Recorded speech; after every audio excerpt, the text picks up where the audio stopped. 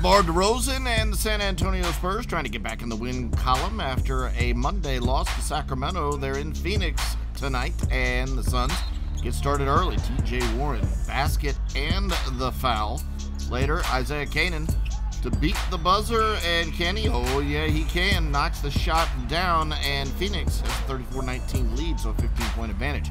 DeMar DeRozan driving for what we're calling a wide-open dunk, and it's helped by LaMarcus Aldridge, just bulldogging folks down there, and yeah, that gave DeRozan an opportunity. Josh Jackson, an alley-oop up to the #1 pick. DeAndre Ayton throwing it down. Phoenix up by 4 at the half. Third quarter, it's DeRozan with the mid-range shot. He had 24 points on the game, but Phoenix still up by 5, 55-50, and building a lead. Jamal Crawford going up to Ayton on the alley-oop, way up this time. He brought that one home. Then Devin Booker drives in and passes out to Jamal Crawford for the deep three. Booker had a dozen assists on the game. Phoenix up by 17. We've got a Diesel Dunks nominee. Devin Booker tries to lob it to DeAndre Ayton. Ayton recovers the ball and throws down the monster dunk on Davis Bertans, plus the foul. Watch it again. Ayton just hustling down low and just mashing on folks.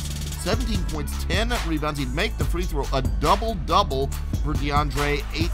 Del Bridges drives in for another monster dunk on Bertans, this time just mashing it with the right hand, and Phoenix goes on to get the win by 20. Final score, 116-96.